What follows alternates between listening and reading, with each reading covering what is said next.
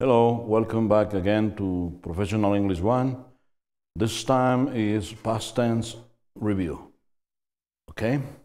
We are going to review the past tense with the verb to be, regular verbs and irregular verbs, in the affirmative, negative, and interrogative with some exercises to enhance the knowledge we have acquired. Okay?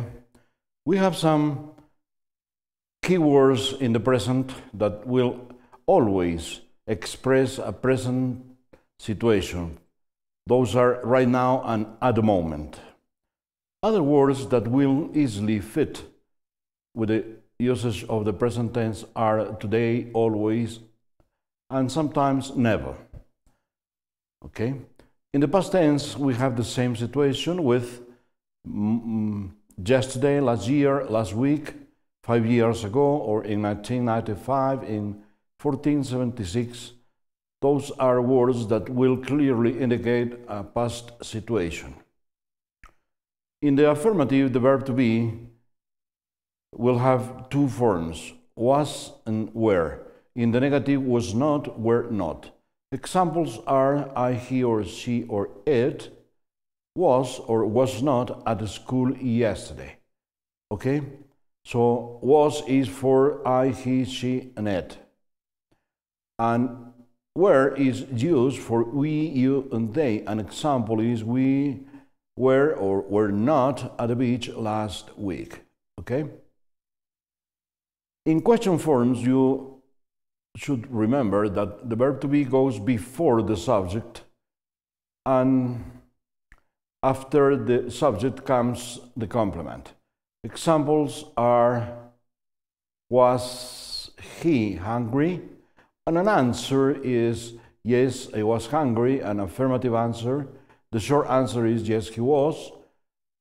In the negative, the full answer is no, she was not hungry, or the short answer is no, it wasn't. Remember that this contracted form is informal. With the other form, were, examples are were you at home yesterday? And the short answers are yes, you were, no, they weren't.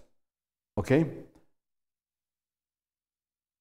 We have the other verbs that will have two forms. The regular verbs as worked. You worked late yesterday. Okay, worked is the regular past form of work.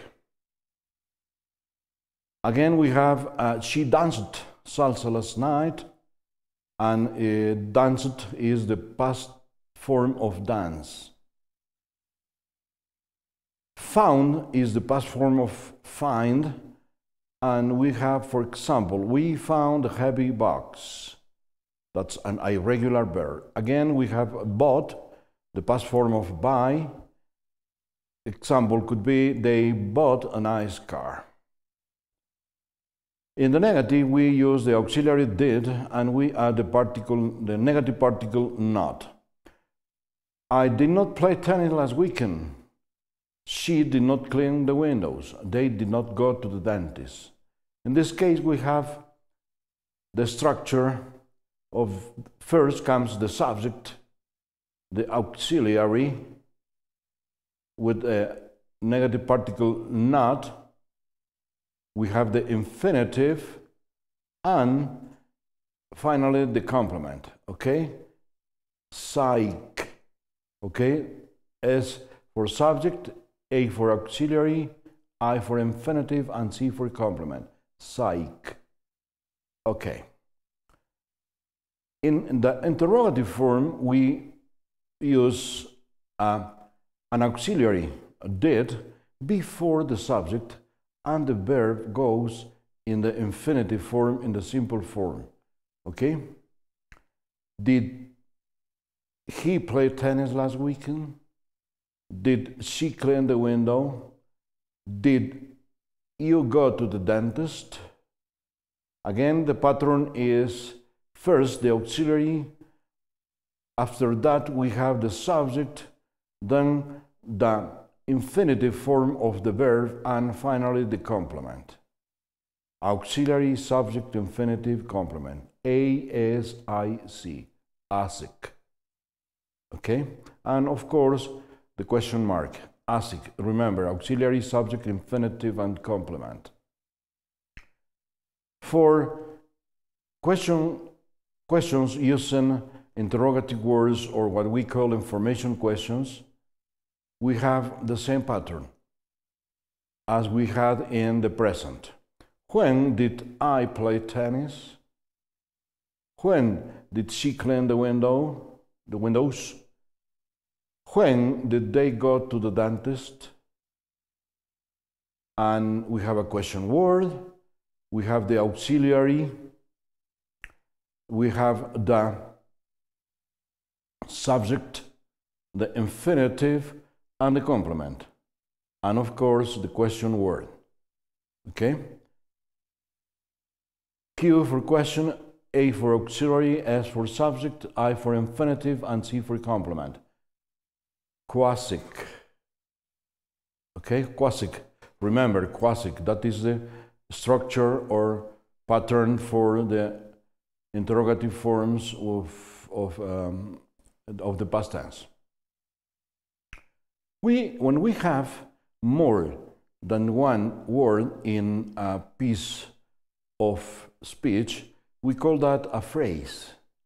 Okay? How many books is a question phrase? How many books, a question phrase? Okay. How many books did I read last month? Again, the pattern is the same. How many books did she buy in London? How many books did they write last year, or did he write last year? Okay, how many books is the question phrase?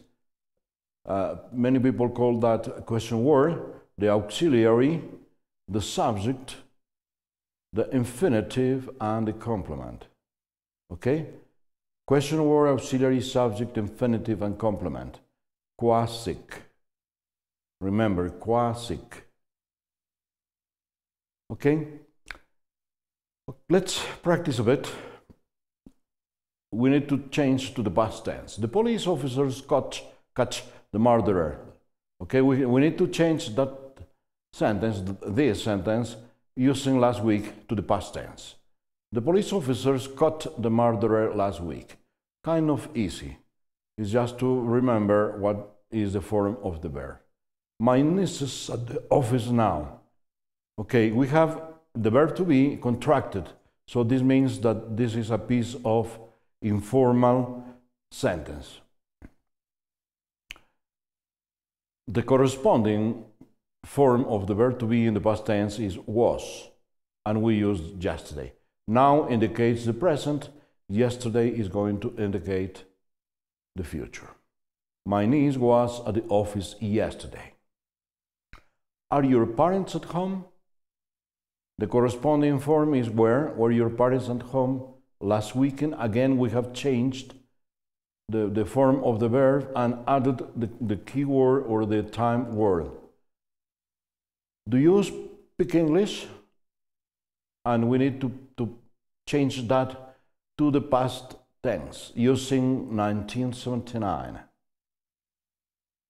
The corresponding auxiliary is did, and the verb goes in the infinitive. So, did you speak English in 1997? How often do you go to Bristol last year? Okay, how often is the question phrase, and the auxiliary needs to be did, and the verb will go in the infinitive, and we need to use last year. How often did you go to Bristol, last year? How often? Question, did, auxiliary, you, subject, go, infinitive, and complement to Bristol last year. Quasic. Number 5, why do you not go to Cardiff now? Okay, and we need to use in last time. Why do you not go to Cardiff now? The corresponding auxiliary is did, and the verb is in the present. Okay, I think you have noticed that the particle not is kept in the place, it didn't change. In informal, in common language, the question would be, why don't you go to Cardiff now? But in the very academic and very formal English, the particle not keeps staying in the same place as it was in the negative sentence. Okay, so why did you not go to Cardiff last time? Okay. Now we have to choose the appropriate form of the verb. Grow in negative, so we need to use an auxiliary, the particle not, and the verb in the infinitive. Japan did not grow a lot of rice last year. Bake. Bake is a regular verb, and we have an affirmative sentence. So, bake is a regular, we have baked. Minnie baked a huge cake for Mickey's birthday today too. Okay? Or Mikey. Number 7, break.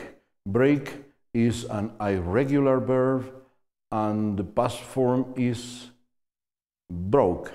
So, John broke a window while he was playing football. Number 8, ask. In a question. In a question, we need to use the auxiliary, and the verb is in the infinitive. The auxiliary is did. Did you ask a question during the lesson?